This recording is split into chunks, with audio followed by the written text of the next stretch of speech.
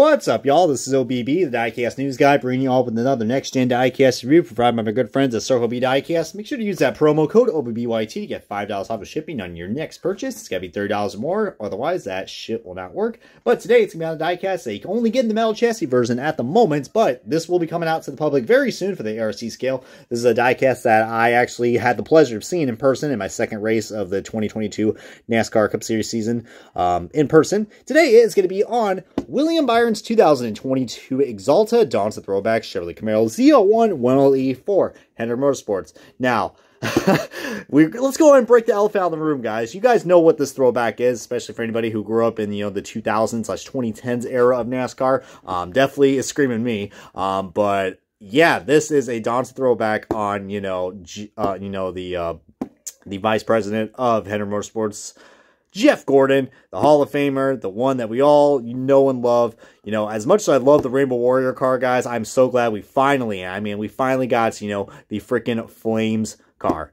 It is just about damn time, guys. I was just waiting for this day to come. Don't get me wrong, I love the Rainbow Warrior car, but I am so happy we finally got this in the throwback, for Darlington, which is really darn cool. But anyways, let's go check out the Diecast review, the official unboxing of William Byron's 2022 Axalta Dawn's Throwback car. And alrighty, guys, we got this Diecast out of its box, and man, oh man, let me tell you what, man, I am so happy that I went to the Darlington race back in spring. Right, for the Goodyear 400. My only main reason was because I wanted to witness some of these cool throwbacks that we had, and this one really caught my eye. But what's even more better, guys, is that this car nearly, and I mean, as you guys already saw by, all the highlights and the year in review, this car nearly won the Goodyear 400, but, it came up short against, your 2022 NASCAR Cup Series champion, Joey Logano. And in typical Joey Logano fashion, these two were just racing hard at the end, and Logano did the little bump and run, and, yeah. I supposedly, I guess, those two made contact earlier on in the race, or, coming into, later into the race. And unfortunately, William Byron was one of the victims. And let's just say, yeah, William Byron wasn't really, a quiet son of a gun after the race. He actually was pretty vocal, and, he did got to some, some heated interviews, coming into that. Heck, just ask Danny Hamlin, what happened at Texas. So, yeah, this has been kind of a hot year, no pun intended, with the flames on this car. But I know the biggest thing right off the bat a lot of people are going to not like is, of course, the number is really shifted forward. And, judging by the photos right here, just to show you guys, I'm not bullshitting you guys. I actually went to this race, so here's the photo of the actual car right there. As you can see right there, the only thing, I think the 24 is supposed to be just a little bit more shifted to the right. That's probably, I'm used to the number placement now, but as you can see right here, everything is just so crammed. Like, you see where the NASCAR throwback logo is, the NASCAR salutes logo, it's literally, as you can see right there, pretty much touching that 24. So it's pretty crammed. They probably could have squeezed it in right there. I think they just wanted to, correlate with the flames right there. But you can also see that this metallic blue, it is an Axalta Henry Motorsports diecast, so it is going to have a metallic flake finish on it, and that blue is absolutely beautiful. And the camera's not really doing its justice, guys, but we do got that nice day glow yellow that is pretty iconic for Jeff Gordon. And you see also the metallic rims as well, which, a lot of people didn't realize that these are actually metallic. They were gunmetal, but these ones are actually metallic, so there is a finish on them. And we also got the good white, the white Goodyear Eagle tires, which are really cool. My God, guys. This is such a cool looking diecast. Even though, like I said, this big space right here, I don't know, I kind of feel like they probably... some of the throwbacks kind of work, but, man, if you're going to do, a Dawn's throwback, guys, they probably should at least move the number back to where it was, or at least try to make it, or do it like what the Trackhouse cars do, guys. Look at Ross Chastain's Abbott Healthcare car, and, Daniel Schwartz's cars. Line it up exactly where the A-pillar is. It doesn't have to be exactly center, but, make it at least, pretty appropriate to what the actual car looks like.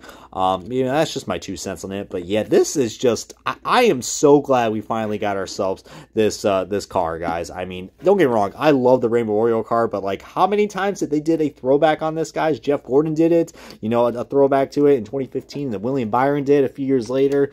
I was just like, all right, the Rainbow Warrior car is cool enough, but I'm like, we got to get this Flames cars, man, because, he debuted this iconic paint scheme in 2001, and this is supposed to be based off of his 2007 car, which, I absolutely love, because, now, that was a pretty special year for the Gordon fans, because, he did got himself, multiple, and absolutely multiple wins. Probably should have been your championship, winner in 2007, but Jimmy Johnson was able to, crack the code on that. But yeah, dude, oh my god, this thing is absolutely beautiful. I think he also, tied Dale Earnhardt for like the most wins in the NASCAR Cup Series, as far as I know. So that was a pretty big year for, this Hall of Famer, Jeff Gordon. I mean, do you guys say more about this car, guys? I mean, if you're a longtime NASCAR fan, of course, this one is going to catch your eye, and you're going to be like, even if you're like the most basic NASCAR fan ever, you are going to recognize what Jeff Gordon's car is. And this one absolutely looked amazing at the Goodyear 400 at Darlington. Just absolutely just immaculate. And like I said, my only thing I got to criticize is just that 24. It should just be just a little shifted. Probably could go off where those edges right there, because it's really crammed here. Same thing with this side. I mean, well, actually, this side doesn't look too bad. It looks pretty accurate to what it is on the actual car. But we do got, of course, no quality control like usual. Paint chip city everywhere. But I even like how they even put William Byron's name right there in yellow, which is pretty, appropriate to, Jeff Gordon's car. But really nice, guys. But let me tell you what, guys, as cool as this throwback is, guys, I'm kind of actually liking that if you guys saw in the NASCAR Xfinity Series, Darlington Fall Race, they actually, did a better interpretation of Jeff Gordon's 2007 DuPont car, which I think was the Alpha Prime Racing Team for Ryan Ellis. If you guys saw that car, guys, I am so ashamed that car didn't make, couldn't get the licensing for that, because that looks so damn cool, guys. They even had, like, they even changed some of the lettering where it's yellow right here. It's supposed to represent the Nicorette logo. Like, there was so much detail and effort into this. I mean, this one right here still kind of takes the cake, because we've never seen, a throwback of this scheme before.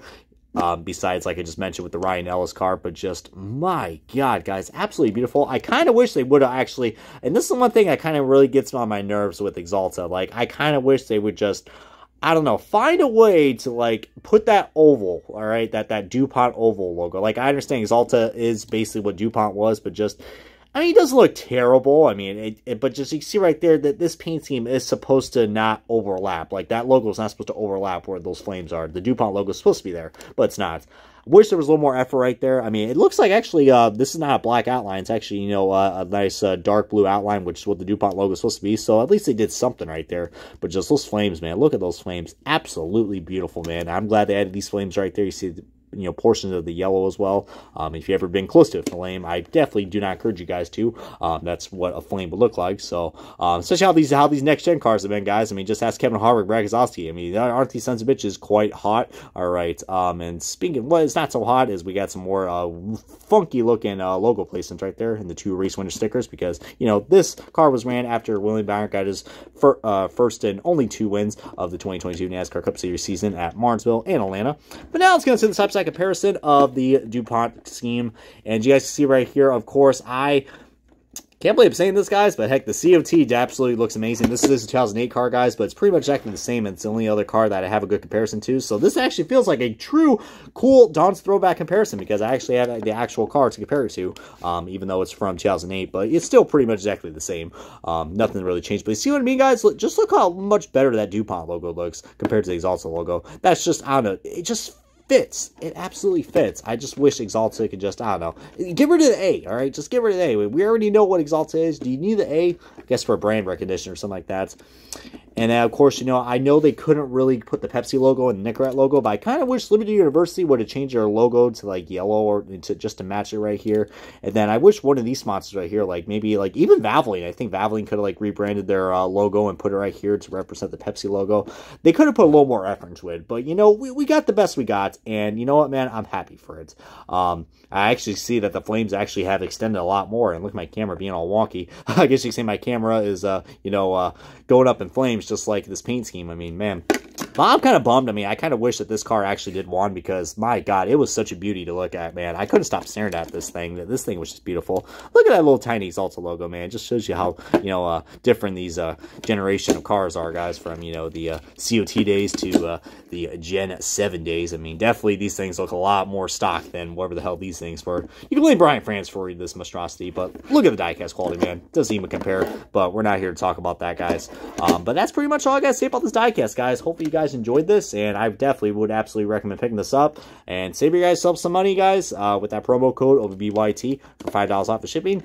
And yeah, this is going to wrap it up right here on the William Byron 2022 Axalta Don's Throwback Chevrolet Camaro ZL1 1LE 4Head Motorsports. Comment, like, subscribe, and this has been OBB. Hope you guys keep your flames on and keep on rocking, and appreciate you guys' continued support of these diecast reviews. And heck, I'll see you guys next time, and yeah, take care, everybody.